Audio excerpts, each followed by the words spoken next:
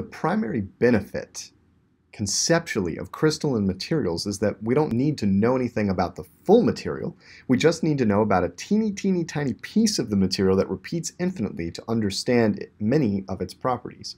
That teeny tiny bit of the material that we need to know about to understand the structure and properties of a crystalline solid is called the unit cell, and it's the smallest repeating unit of the crystal structure. It repeats indefinitely throughout the solid, assuming we're dealing with a perfect crystal.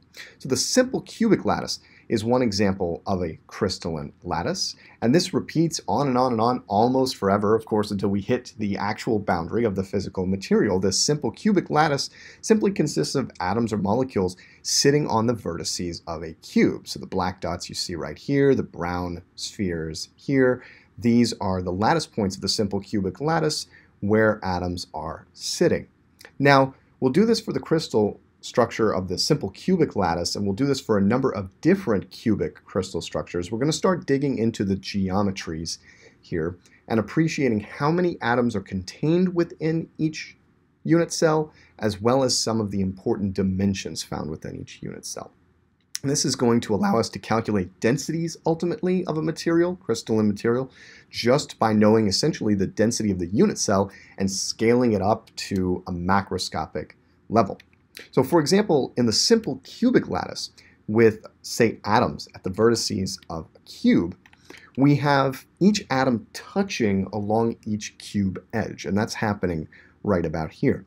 That means that the length of a side of the unit cell cube is equal to twice the radii of the atoms involved. And here we're looking at a pure material, so each atom is the same, so 2 times the radius of that atom is equal to the edge length of the unit cell, L.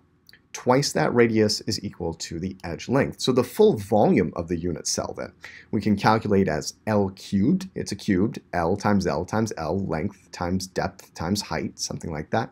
That's going to be equal to 2r cubed, 2r quantity cubed, or 8r cubed overall. That's going to be useful as we calculate densities. An important number to keep in mind when looking at any crystal lattice, any unit cell, is the coordination number. Coordination number is the number of atoms directly touching an atom within a crystal structure.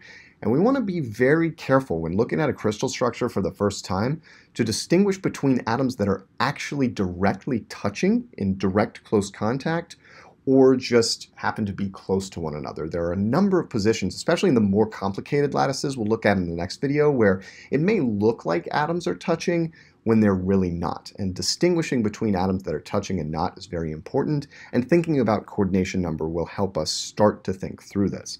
For example, in the simple cubic lattice, each atom at each corner is surrounded by 6 other atoms. So this atom, for example, in the center has 6 atoms that are directly touching it. Its coordination number is 6.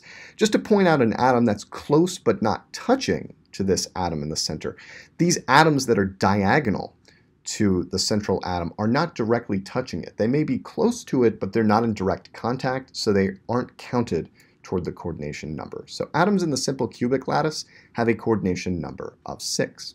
Earlier I alluded to the fact that we can use unit cells to calculate the density of a macroscopic crystalline material just by calculating the density of the unit cell itself in the appropriate units.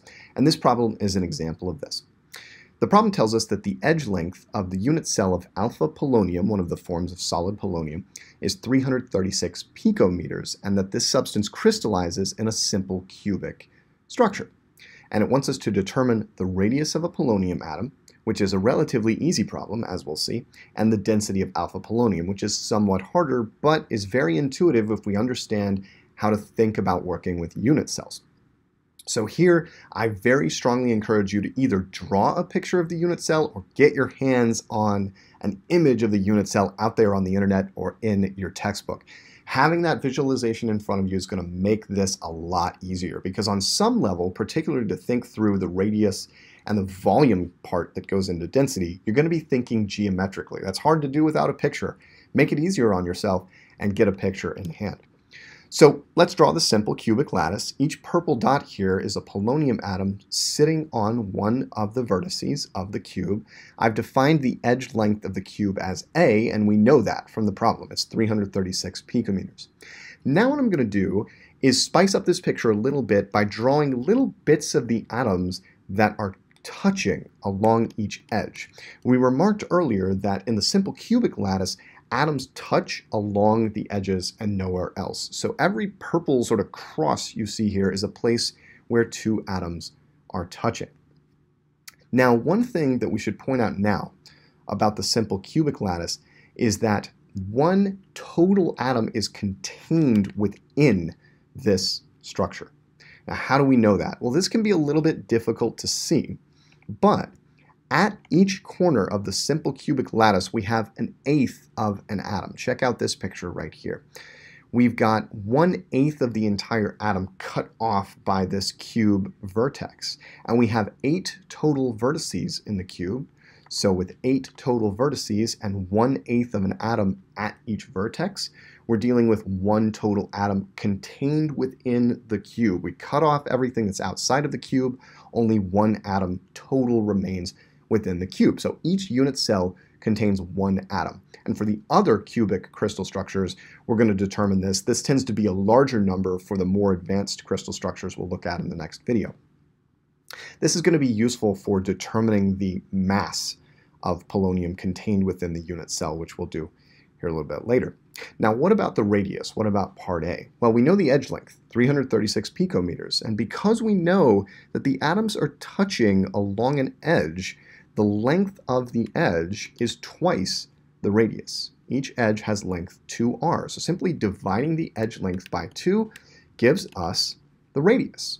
336 picometers divided by 2, 168 picometers is the radius of alpha polonium. Very straightforward as long as we understand the geometry of the simple cubic crystal structure. Now, what about the density? Well, density is mass divided by volume. That's still true for crystalline solids for any substance, right? And I encourage you to think about the mass and volume calculations completely separately. The mass, and what we're really doing here is calculating the density of the single unit cell using the idea that that unit cell is repeated infinitely throughout the material. So the density of one unit cell is equal to the density of the entire material. Density is an intensive property, right? So the density of the unit cell is the density of the entire crystal. The mass inside that unit cell is simply the mass of a single polonium atom. This one polonium atom relates to the fact that we concluded there's one atom inside this cube total. So one polonium atom, the mass of that goes into this mass calculation. What's the volume in which that one polonium atom is existing? Well, it is the edge length cubed. It is A cubed, or 2r quantity cubed. So let's take what we know and start plugging things in. Let me start with the denominator here. So we know the edge length actually already, A cubed, so we don't even really need the radius. Sometimes you'll be given the radius, then you'll have to double it, cube that. Here we're given the edge length directly, 336 picometers cubed. That is the volume of the unit cell. What's the mass contained within that unit cell? Well, it's the mass of a polonium atom. What is that? Well, okay, that's going to be a really, really tiny number. But one thing I do know, and that I can get from the periodic table, is the average atomic mass of polonium, 209 grams per mole on a molar scale. That's for a mole of polonium atoms. If I want to know the mass of a single polonium atom, well, I divide by the number of atoms in a mole, and that is simply Avogadro's number. So by dividing this 209 grams per mole by Avogadro's number, that'll give us the mass of a single polonium atom. Now, the hardest thing about all this is we're going to have a density in grams per picometer cubed, and we typically want it in something like grams per centimeter cubed, grams per milliliter, maybe kilograms per liter, something like that. And so we've got to convert the picometers cubed into centimeters cubed, and I won't wade into the mathematics of that in this video. I'll just state for the record that the density is 9.16 grams per centimeter cubed after the dust clears dividing by Avogadro's number and converting the units. So this problem goes to show you that with an understanding of the geometry of the unit cell, how many atoms are contained within, and the molecular mass, or the molar mass, I should say average atomic mass of the atoms contained within, we can get a very robust value for the density of the crystalline material.